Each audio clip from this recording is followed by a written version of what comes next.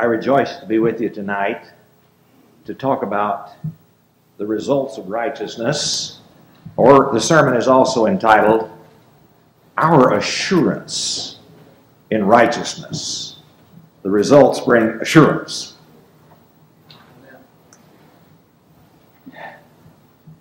Basically tonight, I am dealing with a verse from Isaiah chapter 32. The whole 32nd chapter of Isaiah is on the front of your sheets, and it's in your Bible. Amazing. I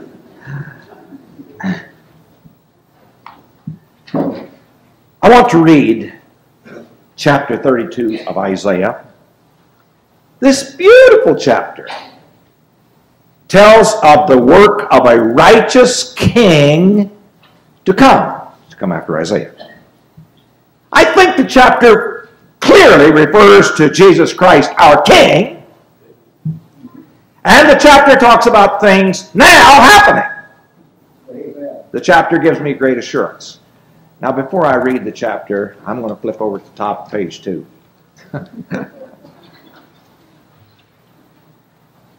Isaiah spoke God's messages back about 700 years before Jesus was born.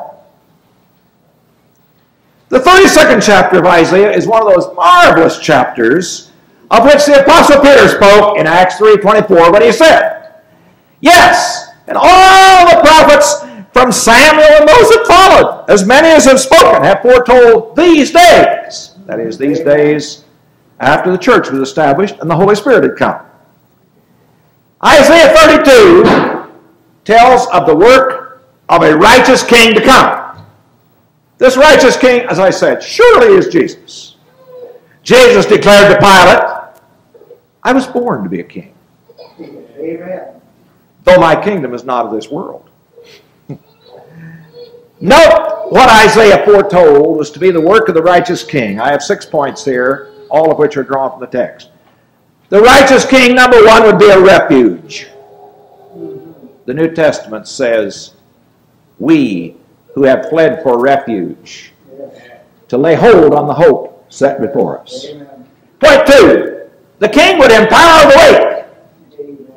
People who didn't think they could do anything, fishermen, prostitutes, destitute women, suddenly became powerful witnesses for the Lord.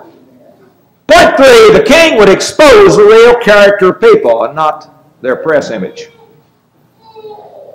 The king would warn of dangers to come. Jesus spoke a lot about the tribulation to come upon sinners. Number 5, the king would pour out the Spirit upon us. Didn't he say a lot about that? "I will not leave you desolate. I will come unto you. And if I go away, the Comforter will come unto you." And then the king would bring in everlasting righteousness. Now let's go back to the first page, chapter 32. "Behold, a king will reign in righteousness, and princes will rule with justice. A man will be a hiding place from the wind, a cover from the tempest, as rivers of water in a dry place, as the shadow of a mighty rock within a weary land." That phrase from a song is from Isaiah 32. "The eyes of those who see will not be dim, and the ears of those who hear will listen. And the heart of the rash will understand knowledge. And the tongue of the stammerers will be ready to speak plainly." That's what the king does for us. "And the foolish person will no longer be called noble." You know, somebody is in political office, and everybody says, "the great benefactor," while he's a crook. Anyway, "the foolish person will no longer be called noble, nor the miser said to be generous. For the foolish person will speak foolishness, and his heart will work iniquity, to practice ungodliness, to utter error against the Lord, to keep the hungry unsatisfied, and he will cause the drink of the thirsty to fail. Also the schemes of the schemer are evil. He devises wicked plans to destroy the poor with lying words, even when the needy speaks justice. But a generous man devises generous things, and by generosity he will stand. The crooks are not always going to triumph. Rise up, you women who are at ease. Hear my voice, you complacent daughters. Get into my speech. In a year and some days you will be troubled, you complacent women, for the vintage will fail, the grapes. The gathering will not come. Tremble, you women who are at ease. Be troubled, you complacent ones. Strip yourselves, make yourselves bare. Gird sackcloths on your waist. These verses foretold the sufferings that would come on the ungodly. They sure did. The Babylonian captivity, the Assyrian captivity, the Roman captivity, all the other afflictions of all ages, they warned us. Verse 12. People shall mourn upon their breasts for the pleasant fields, for the fruitful vine.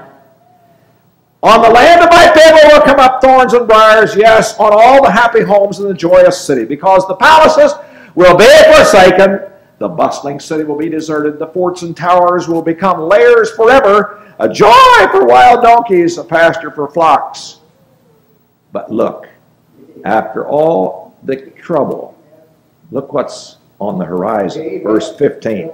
Until the Spirit is poured out upon us from on high. And the wilderness becomes a fruitful field, and the fruitful field is counted as a mighty forest. Yeah. Then justice will dwell in the wilderness, and righteousness remain in the fruitful field. Now this next verse is really my punchline of this sermon. The work of righteousness will be peace. Amen. And the effect of righteousness, or the doing of righteousness, will be quietness and assurance forever. Wow. My people will dwell in a peaceful habitation, in secure dwellings and quiet resting places. Though hail comes down from the forest and the city is brought low in humiliation. Now the 20th verse is our duty. Blessed are you who sow beside all waters, who send out freely the feet of the ox and the donkey. We have an obligation to sow in Vacation Bible School, in camp, on the street corners, on the internet, everywhere we are. At the bottom. Isaiah 32, verses 17 and 18 also may be translated, the work of righteousness shall be peace, and the service done by righteousness shall be quietness and confidence forever. And my people shall dwell in tabernacles of security, in settlements of quietness. Are our church assemblies tabernacles of security? They ought to be. I've seen some churches that were places of screaming and nasty, cutting politics. The word translated at ease, woe to you who are at ease, is the same word translated quietness. The sinner is at ease, he thinks, in his sin. But turmoil is coming. This suggests that being at ease in sin is to be replaced by being quiet in the Spirit. Amen. Amen. Next page. The third paragraph. In his work as king, Jesus exposed the true character of the hearts of people, as Isaiah foretold that he would. Jesus says, the world hates me because I testify that its works are evil. People don't like to be told that. No way. In the kingdom of Christ, the fool will no longer be called noble, and the miser no longer be called generous. The people who are at ease and complacent in sin will find themselves in a desert of distress. But then after that, the Holy Spirit would be poured out upon us from on high. The desert shall become a fruitful field, and justice will dwell in the desert. The work of righteousness will be peace, and the service done by righteousness, quietness and assurance. Now, skipping down to where it says the word righteousness. The word righteousness in Scripture has three related, though distinct meanings. Number one, righteousness is the quality of goodness, kindness, and mercy that God has. Gracious is the Lord, and righteous. Amen. Righteous are you, O Lord. Sadly, this natural righteousness is not in us people. Jesus said, if you being evil. We don't have it. Our lives are like a garden. If a garden is untended, it goes to weeds. If we're not tended to by the Word of God and by people who are controlled by the Spirit, our lives too always become full of weeds. It just always happens. So, there is the righteousness of God. Secondly, there is the righteousness, which means acts of goodness and honest conduct by people. In every nation, he that fears God and works righteousness is accepted by Him. God did not save us by our works of righteousness because all our works are imperfect, but according to His mercy. Thirdly, righteousness is not only the righteous quality like God has and righteous acts, but thirdly, righteousness is a bestowed state. Yes. A bestowed quality given by God. And that's the righteousness that I'm basically talking about in this sermon. It is given by God to those who have faith in His salvation. The great vivid illustration of righteousness being bestowed as a gift to people is that of Abraham, of course.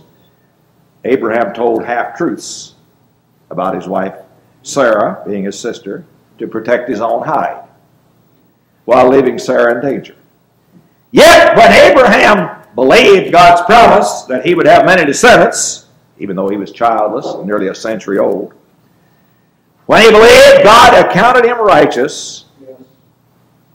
God gives us the same gift of righteousness. When God makes us righteous, He acquits us of all guilt, and more than that, He places within us a new spirit of eagerness to do good works.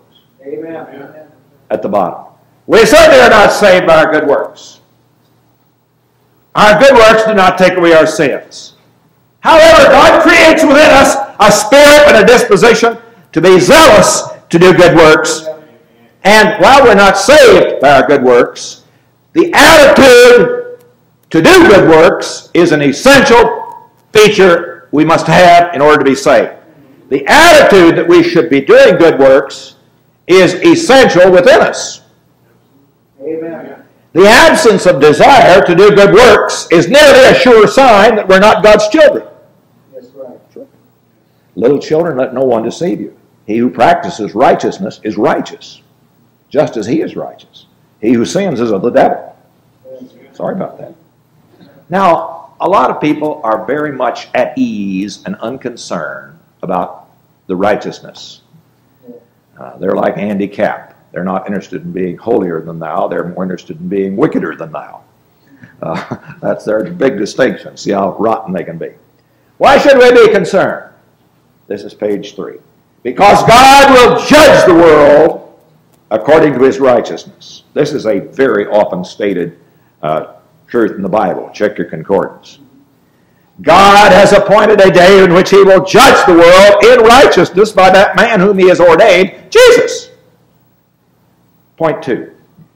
Because only the righteous person will live with God. Lord, who may abide in your tabernacle? Who may dwell in your holy hill? He who walks uprightly and works righteousness and speaks truth in his heart. Amen. Jesus said, except your righteousness exceed the righteousness of the scribes and Pharisees, you shall in no wise enter the kingdom of heaven. Point 3, because righteousness delivers from death. Proverbs 11:4-6 says, righteousness delivers from death. The righteousness of the upright will deliver them. The unfaithful will be caught by their lust. Many people have died because of drunkenness, drug addiction, AIDS, fights, tobacco, venereal disease. Anger has killed a lot of people. And other sins, people who would have lived long if they had sought the righteousness that comes from God. Yes. Number 4, because we shall see God only if we're righteous. The psalmist said, as for me, I shall see your face in righteousness. I shall be satisfied when I awake in your likeness. Yes, amen. I like that. The blessings of God's righteousness which He bestows upon us should cause us to sow the seed beside all waters. Now down near the bottom of the page in bold letters is my major question and point in this sermon tonight. Why can we have assurance and confidence that we're right with God and have assurance? A lot of people don't feel like they know they're saved. Why can we have the assurance that we are righteous? Two reasons, both drawn from our text. The righteousness is the work of God and not of ourselves. Amen. And secondly, the effects of righteousness are so obvious and powerful that they should convince anybody except the most closed-minded. Number one, we can have the assurance that we're righteous because righteousness is the work of God in man rather than man's own work of self-improvement. Psalm 37, 5 and 6. Commit your way to the Lord. Trust also in Him, and He shall bring it to pass. Amen. He shall bring forth your righteousness as the light, and your justice as the noonday. Page 4. Psalm 23. He leadeth me, He restores my soul. He leadeth me in the paths of righteousness. Isaiah 45, 8. Rain down, O heavens, from above, and let the skies pour down righteousness. I, the Lord, have created it. Amen. So, we don't have to wonder whether our righteousness is adequate or not. Righteousness is the gift and the work of God. And God is called, and Christ is called, the Lord our righteousness. Yes. God's people are called trees of righteousness, Amen. growing in the forest of thorns in this world. For you shall go out, as you go to preach, with joy, and be led forth with peace. The mountains and the hills shall break forth into singing before you. All the trees of the forest shall clap their hands. Instead of the thorn shall come up the cypress tree. Instead of the briar shall come up the myrtle tree, which is a delightful little bush. And it shall be to the Lord for a name, for an everlasting sign that shall not be cut off. Wherever we sow the seed of the gospel, Christ brings forth kindness. Instead of divorce, faithful marriages. Instead of drunkenness, soberness. Instead of yelling, kind words.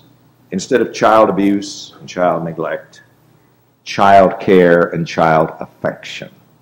We ought to love our children. Instead of revenge, forgiveness.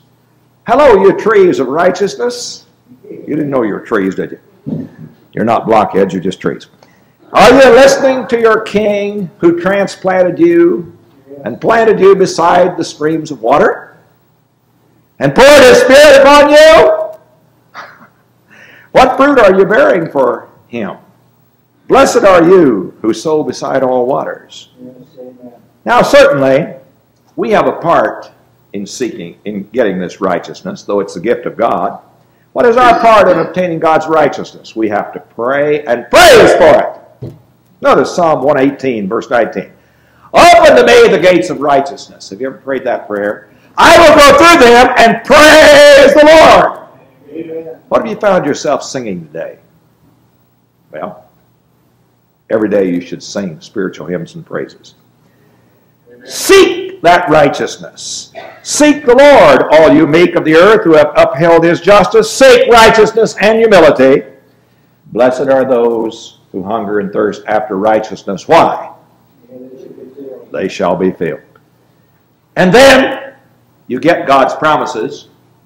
When you believe God's promises, this is point 3. Believe that God is going to do something for you. Colossians 2:12 says, we are buried with Christ through baptism. At that same time, we were also raised with Him through faith in the working of God. Amen. We got to believe God is going to do something for us. We must believe that God is going to work to make us good and to empower us to serve Him. Pray that we may know the greatness of His power that works within us. Yes. The very power that God used to raise up Christ from the dead. Amen. Point 4. Walk by the Spirit. Yes. I say then, walk by the Spirit, and you will not fulfill the lust of the flesh. The Isaiah 32 passage indicates that the work of righteousness was the very same thing as the work of the Spirit. The two verses are one right after another. The Spirit should be poured out upon us. Next line, the work of righteousness. The two are linked. When the Spirit is poured out upon us from on high, then justice will dwell in the wilderness and righteousness remain in the fruitful field. Page 5. At the top. Galatians 5:5 says, we through the Spirit eagerly wait for the hope of righteousness by faith. Amen. Jesus taught us to pray for the Spirit in our lives. Yes. Yes, He did. If you, then being evil, know how to give good gifts to your children, how much more will your Heavenly Father give the Holy Spirit to those who ask Him? It is true, I believe, that we receive the gift of the Holy Spirit when we're baptized. I believe that. But the Spirit is a gift that must be cherished and cultivated. Amen. Amen. We must walk by the Spirit as well as have life by the Spirit. Galatians 5:25, if we live by the Spirit, we have new life, let us also walk in the Spirit. Amen. I fear we do not preach as often as we should on walking by the Spirit of God. Amen. Do you even know what that means? I hope you do. Point 5, we must present our bodies unto God. Do not present your members as instruments of unrighteousness to sin, but present yourselves to God as being alive from the dead, and your members as instruments of righteousness. Your hands are to minister to the needy. Your mouth is to speak the words that are full of healing. Our members are to be given to righteousness. Point 6, do acts of righteousness. To Christ's church, it is granted to be arrayed in fine linen, preparing for the wedding supper of the Lamb. For the fine linen is the righteous acts of the saints. Therefore, as we have opportunity, let us do good to all, especially those who are of the household of faith. Blessed are you who sow beside all waters. The righteousness that God imparts is to make us new in every activity of life. For example, a righteous person who works in a nursing home should never abuse or neglect patients in the nursing home. Ever been around nursing homes? A righteous person should never lie about something wrong with a used car, even if he's selling it. Better to tell the truth and get a little less money than to lie about it. That's why they never hired me for a used car salesman. A righteous person should never throw his rubbish in somebody else's yard. A righteous person should never charge people for work not done. Whether you're fixing a car or a computer or fixing a leaky roof or plumbing, whatever, you just don't do it. A righteous person does not throw fire bombs or explosives at his enemies. He takes apple pie to his enemies. A righteous person should keep a deal or promise he made, even if he got a better deal later from somebody else. He swears to his own hurt and changes not. Amen. It's true. A righteous person should speak evil of no man, not even of our politicians. Now that would stifle some people's conversation with it. A righteous person should not charge interest on money lent to help someone. A righteous person should never take a bribe to do anything evil or to hurt the poor. The blessings of righteousness are the gift of God, and they should cause us to sow beside all waters. Now I said, basically tonight I'm asking the question, why should we have assurance that we're righteous? Because righteousness is the work of God in our lives. Secondly, because of the effects of righteousness that have been seen in the world. You know, instead of the thorns, there come up the fig tree, and the work of righteousness shall be peace, and the doing of the service of righteousness shall be quietness and assurance forever. We can obtain an assurance of righteousness by seeing the effects of the gospel of Christ in history. The prophet Isaiah said that the results of righteousness would be peace, quietness, and assurance. The world without God has had ceaseless wars and conflicts. There is no peace, says my God to the wicked. If they're not fighting with fists, they're fighting with guns or words. The wicked are like the troubled sea, when it cannot rest, whose waters cast up mire and dirt. Our world has experienced a major war about every generation, as each new generation that has not seen the horrors of war has grown up. Is there any hope for peace? Yes. The time is speedily coming when they shall not hurt nor destroy in all my holy mountain, for the earth shall be as full of the knowledge of the Lord as the waters cover the sea. That's true. They shall beat their swords into plowshares and their spears into pruning hooks. Nation shall not lift up sword against nation, neither shall they learn war anymore.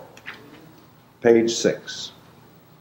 Jerry Taprom, a Rawang, that's one of the tribes in Thailand, a Rawang evangelist and translator in Thailand, said that in former generations, the Lisu and Rawang tribes in Thailand fought wars continually. Even though the tribes outwardly looked much alike, outsiders couldn't tell them apart by looking up. Usually the Lisu defeated the less numerous Rawang tribespeople. Since the gospel has been preached among the Lisu, there are now probably close to 1 million Lisu Christians in Burma, Thailand, and China. The work of righteousness shall be peace. Since the gospel has been preached among the Lisu and Rawang tribes, and thousands have accepted Jesus as Lord, wars have almost totally stopped between these tribes. And the tribes are intermarrying. So that the two tribes are merging into one race in Christ. The work of righteousness shall be peace, the prophet said, and it has been peace. Dr. George Green, home on leave from the mission field, told this experience. When I first went out to the mission field in Africa, the boat carried me up a wide, beautiful river flowing through the jungle. And as the sun set and the night came on, I listened with much misgivings to the roll of the war drums. Ooh. They continued far into the night. The captain of the boat was uneasy and tried to dissuade me from going ashore the next morning, and I admit I was trembling with fear. But I found that the Lord standeth within the shadows, keeping watch for his own. And after years of delightful labor, I left the jungle on the same boat. As it came down the river, thousands of these same natives, gathered on the shores near their villages to say farewell. And as the boat came into sight, they broke into song, but not a war song. They were singing the hymn that was a favorite of most of them. All hail the power of Jesus' name. The work of righteousness shall be peace. Amen. And the doing of righteousness shall be quietness and assurance forevermore. In 1849 and 1850 was the great gold rush to the gold fields of California. In that same year, the first missionaries were sent to the Fiji Islands, where a human being could be bought for the market price of $7, killed and eaten without protest. In 1900, just 50 years later, you could not have bought a human being in all the islands. For all the gold that had been mined in California from 1850 to 1900. There were then over 1,200 Christian chapels in the Fiji Islands, and 9/10 of the population went to church every Sunday, and human life was as secure as it was in any city in America. The work of righteousness shall be peace, and the doing of righteousness, quietness, and assurance forevermore. The early Christians, after the lifetime of the apostles of Christ, lived in a world where 1 out of every 5 people in Rome was a slave. Homosexuality was practiced blatantly by the Roman emperors and by multitudes of people. Infants and children could be abandoned in the streets, few even cared. Thousands of animals and men were killed in the theaters to entertain crowds looking for excitement. In some areas, Christians were put to death when they refused to offer sacrifices to the Roman gods or the Roman emperors. Pliny, the Roman governor in the province of Bithynia, wrote to the Emperor Trajan that he had tortured and executed some of the Christians because they would not offer wine and incense to the emperor's statue. The emperor said, "You did the right thing." Pliny wrote that when he tortured the Christians, they confessed that the sum of their guilt was that they met regularly before dawn, on a fixed day, I think it was Sunday, to chant verses alternately among themselves in honor of Christ as if to a god, and to bind themselves by oath, not for any criminal purposes, but to abstain from theft, robbery, and adultery, and to commit no breach of trust, and not to deny a deposit when called upon to restore it. And after that ceremony, it had been their custom to disperse and reassemble later to take food of an ordinary harmless kind. The work of righteousness shall be peace and quietness. In spite of the perils to their lives, the Christians eventually got the gladiatorial games stopped, and laws were passed to protect children. Now I'm right at the bottom of page 6, and there's an error there. It says 19th century England. This should be 18th century England. My computer doesn't know how to spell. 18th century England was a painful place to live. John Wesley says 9/10 of the men in England have no more religion than horses and perish through total contempt of religion. Next page. Montesquieu wrote of the higher classes of society in England. Everyone laughs when one talks of religion. Ha! He's religious. The parish priests of the time spent more time in drunkenness and fox hunting than in preaching or praying. William Cowper had nothing better to say of the parish priest than that he was, quote, loose in morals, in manners vain, in conversation frivolous, in dress extreme, at once rapacious and profuse, frequent in the park with lady at his side, ambling and prattling scandal as he goes, but rare at home and never at his books. It was an age of beastliness and debauchery, savagery and violence. A writer in 1791 said of the British coal miners that they married and buried among themselves and often committed murders with impunity. Government insulted humanity by the brutal ferocity of its criminal code. There were more than 200 crimes in England that could be punished by death. Prisons were indescribably filthy. Those who escaped the gallows came out emaciated and diseased. Liquor was the curse of the poor, the destroyer of life. In 1749, it was calculated there were 17,000 private gin shops in London alone. If you walk down the street, 1 out of every 6 houses was a pub. Signs on the door said, you can get drunk for a penny and dead drunk for 2 pennies, and have straw to lie on and recover free. Purity and fidelity were sneered out of fashion, you old blue nose.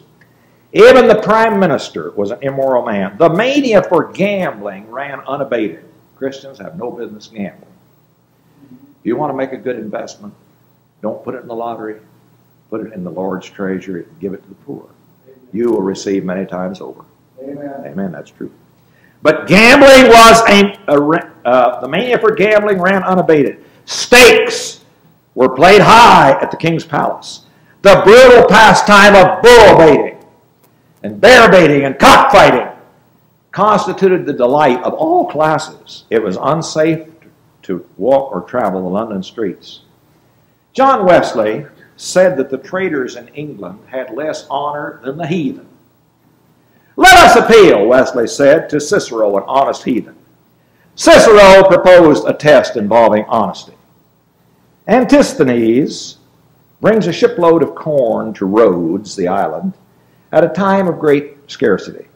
The Rhodians flock around it to buy food.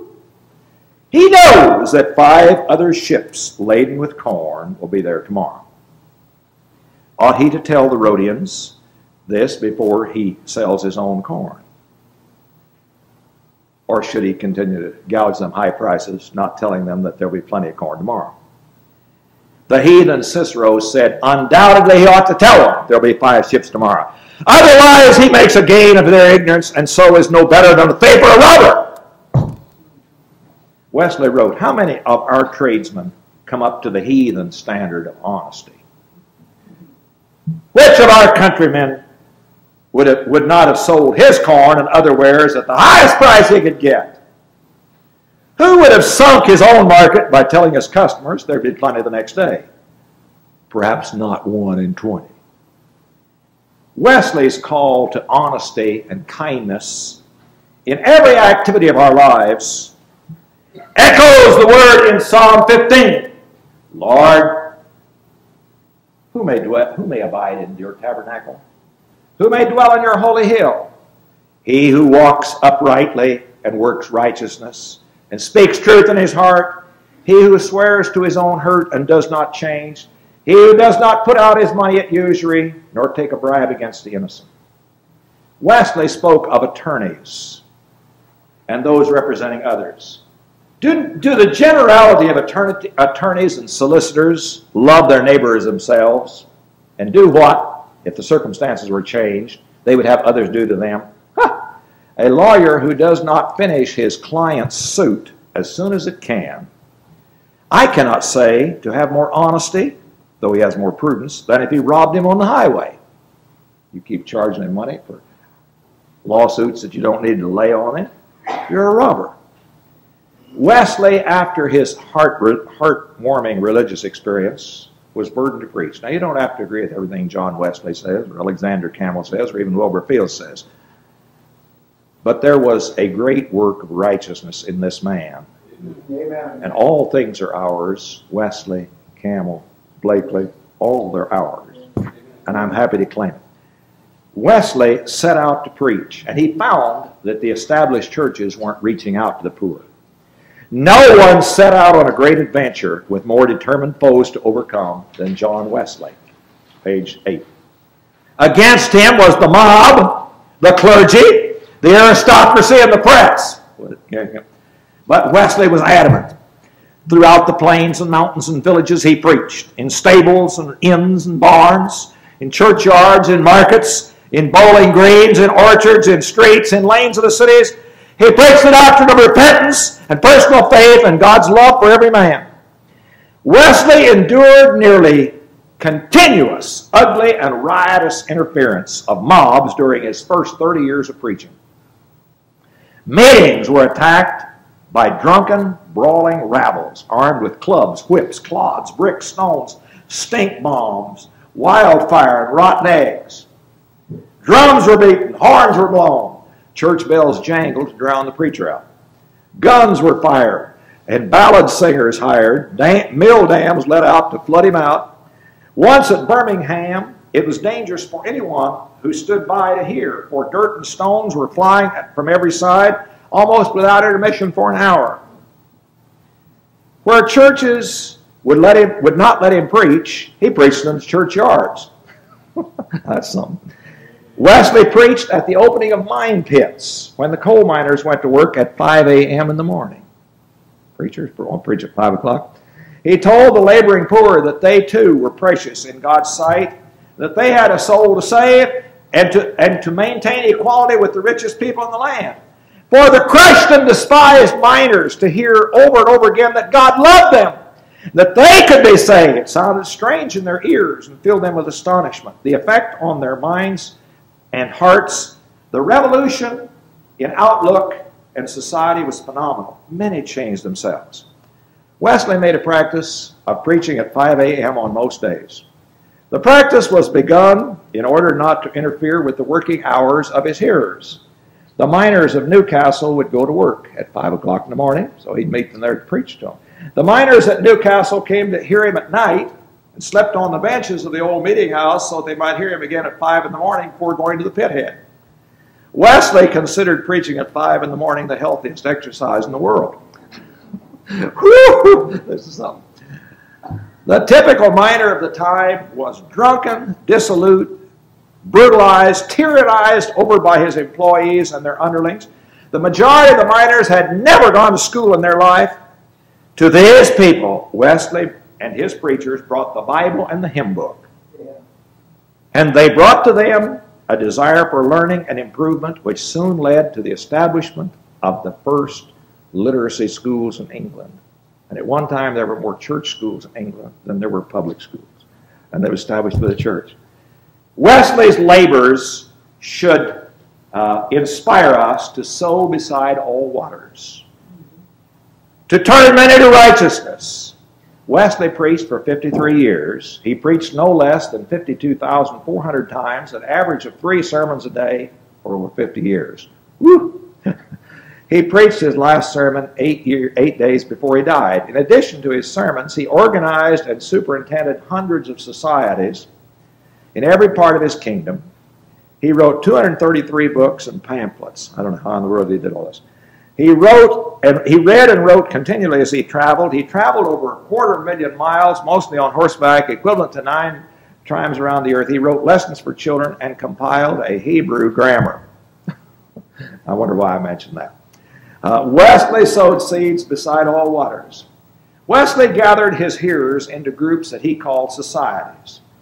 These were open to people of all ages, both men, women, and children, and they were urged to do good deeds to all people, continually, last page, and to teach others to do good. Wesley never attempted to start a new denomination. He sought to work within the established church, but it eventually proved out that the established church wouldn't repent. Wesley's followers were requested to abstain from fighting, quarreling, brawling, brother going to law against brother, and returning evil for evil. The necessary fruit of temper was manifested in hungering and thirsting to do good in every possible kind. Give none that asks relief from you an ill word or an ill look, Wesley says. Don't give them a dirty look. Wesleyans were enjoined to constant vigilance in their attention to distress within their societies, but they were warned that they must not allow their love of beneficence to be confined to Methodists. Now, Wesley didn't want his followers to be called Methodists, but some people hung that name on them. He said the true Christian was to do all possible good of every possible kind to all men. When giving a definition of an altogether Christian, Wesley affirmed, it means, among other things, the love of our neighbor. And lest anybody should be in doubt, who is my neighbor, he added, every man in the world. That's wonderful. Men who wanted to work as preachers with Wesley were told to be active, avoid all laziness, be clean, avoid all nastiness, dirt, slovenliness, both in your person, clothes, house, and all about you. Whatever clothes you have, let them be whole. No rents, no tatters, no rags. Wonder how that would have gone over in style the last few years among our ragged clothes fan. Wesley said, "These are a scandal alike to men and women, being another fruit of vile laziness. Mend your clothes, or I shall never expect you to mend your lives. Use no tobacco or snuff unless it's prescribed by a physician." Field's commentary on that is, if the physician prescribes it, get another doctor. Anyway, Wesley asked, "What have been the consequences of the doctrines that I have preached for the 9 years past? By the fruit you shall know those of whom I speak. The habitual drunkard is now temperate in all things. The whoremonger now flees fornication. He that stole steals no more, but works with his hands. He that cursed or swore, perhaps at every sentence, has now learned to serve the Lord with fear and rejoice unto him with reverence." As John Wesley in England brought about a great improvement in his country, the American evangelist Barton Warren Stone also brought about a great change in the states where he preached. Stone's evangelism was a leaven for righteousness in society. In his wake, Bible societies sprang up. Stone's preaching gave the temperance movement, that's opposing liquor business, fresh impetus. It is on record in the old minute book of the Bryan Station Baptist Church in Kentucky As late as 1795, it was held not inconsistent for a member of the church to carry on the distillery business. Neighborhood dances subsided during the Stone revivals. I said tonight, what are reasons that we may be sure we have righteousness? Because it is the work of God in your life, and because you've seen its power at work since Christ sent forth the Spirit upon us. Amen. The work of righteousness shall be peace, and the service done by righteousness, quietness, and confidence forever.